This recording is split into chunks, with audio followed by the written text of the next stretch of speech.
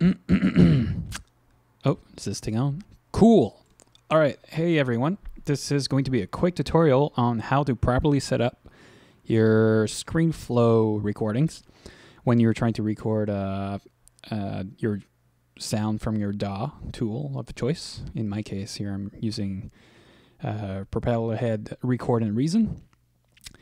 And yeah, I've had like the worst time ever trying to set up in the past to get the sound flowing, correctly into ScreenFlow.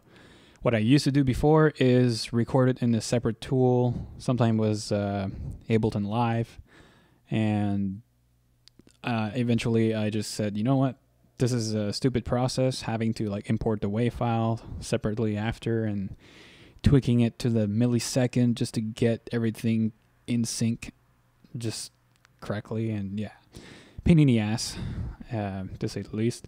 So now I figured out a way how to record everything in sync right off the bat by flowing record source output, directly into ScreenFlow.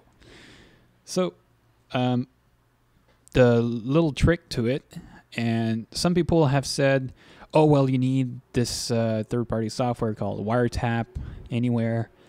Wiretap Anywhere is a pretty cool software. I haven't really tried it myself yet.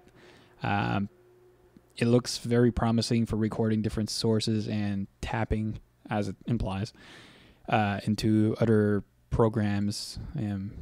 Like you can do pretty much anything you want with it. But the free alternative is to create an aggregate device. And here in my case, I created one, renamed it to Fake.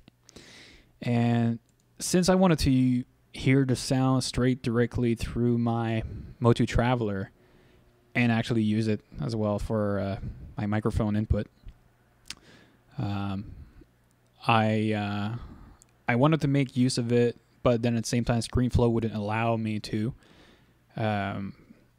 because it couldn't record the sound of the microphone and Propellerhead Record and Reason at the same time. It was either or I can't remember what exactly. Because the Motu Traveler is not the CoreAudio device. I think this might be a false statement, but I had the worst time trying to set this up, and this really works well for me. So SoundFlower is free by cycling 74. I think it's cycling 74. Yeah, cycling something with a number on it. And yeah, once you get those two things working for you, basically you add your audio interface, whether it's USB, FireWire, or whatever. In my case, it's Motu Traveler, and then the SoundFlower 2-channel will suffice for this ScreenFlow purpose.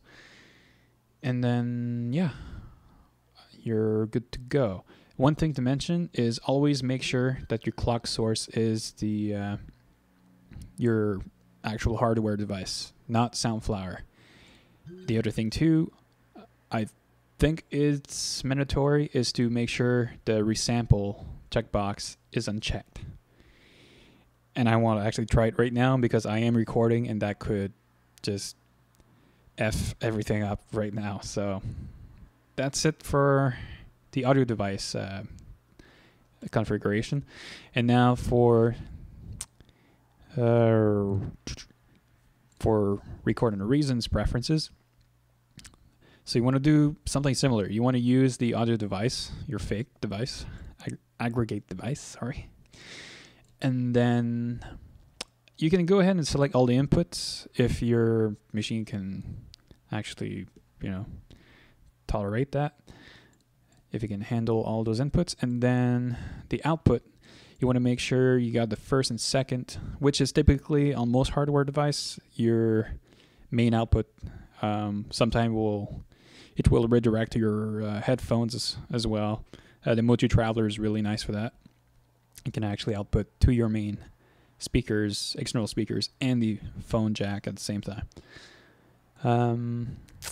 And output 23 and 24 which is the very last output in the stack of your aggregate device, which in this case would be your SoundFlowerBed output 1 and 2.